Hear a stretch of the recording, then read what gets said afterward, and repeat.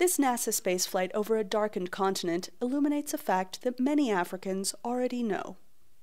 The World Bank says fewer than 10% of African households have access to electricity.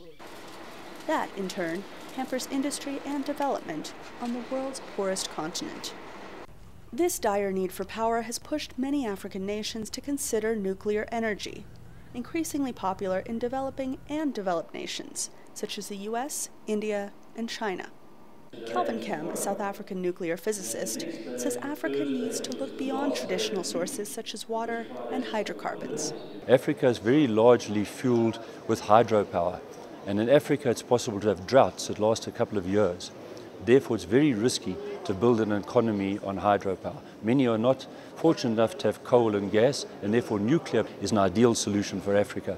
South Africa is the only African nation to have successfully developed nuclear technology, and gave up its weapons program in the 1990s. Today, the Koeberg nuclear power station produces about 5% of the nation's electricity. South African President Jacob Zuma says he wants more nuclear power to decrease the nation's reliance on coal. We expect to conclude the procurement of 9,600 megawatts of nuclear energy. Kenya and Nigeria say they, too, are building their nuclear programs to meet rising electricity needs from their burgeoning populations. Kemm says the power needs in Africa are so dire that ordinary power sources can't meet demand the way nuclear power can.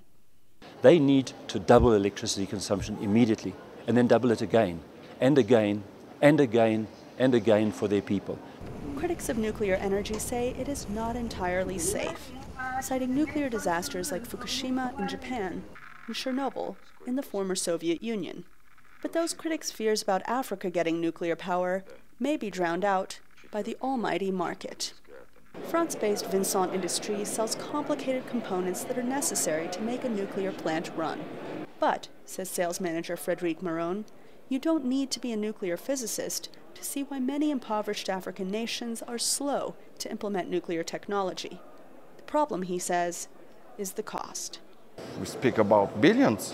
How much? I don't know, depending on the size, but just for us, equipment. We provide only equipment.